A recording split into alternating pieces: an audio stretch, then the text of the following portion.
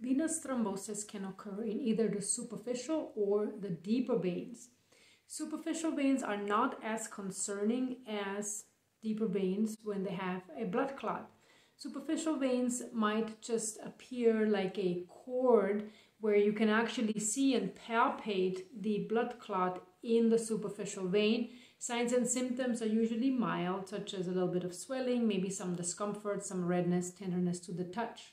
Signs and symptoms for deep vein thrombosis might be similar, but also the patient might have some unilateral edema where the circumference of one calf is bigger than the other one, in addition to edema and some discomfort.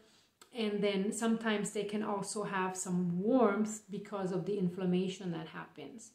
And typically superficial venous thrombosis, it just kind of goes away, where deep vein thrombosis is much more concerning and we have to watch out for complications and treat the patient accordingly. Check out my full YouTube video about venous thrombosis to learn all the details.